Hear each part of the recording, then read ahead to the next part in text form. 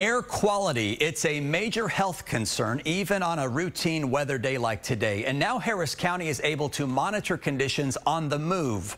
It's unveiled its mobile monitoring unit today. KPRC2's Andy Sirota live in our newsroom tonight with a closer look at the impact this could have. Andy? Chris, the data will be used to essentially connect the dots on the environmental risks our communities are facing. It's critical information that officials will use to conduct case studies in specific neighborhoods so they can take a deeper look into the toxins and hazards that residents are being exposed to.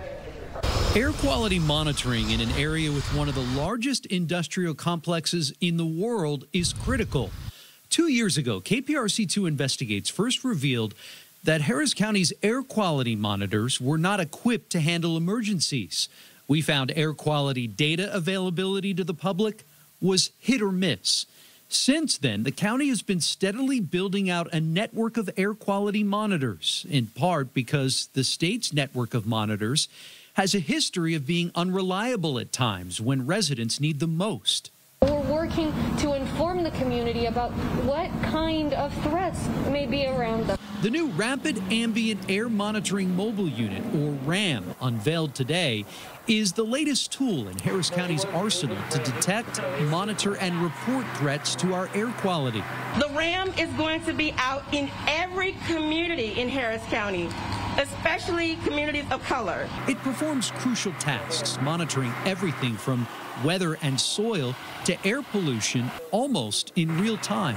It has various machines that can process chemicals in different ways so that depending on what it is that might be polluting our air, our environment, we can identify what it is. So that emergency response teams can act accordingly.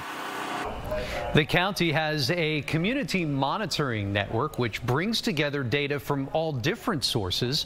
11 additional monitors have been added to that. Pollution Control is looking at 10 more sites on top of those monitors. Live in the newsroom, Andy Sirota, KPRC 2 News. Thank you, Andy. KPRC2 Investigates has been following issues with air quality monitoring in our area for quite a while now. For more on the issues with monitoring during times of need and how Harris County is combating that, just go to our website, click2houston.com.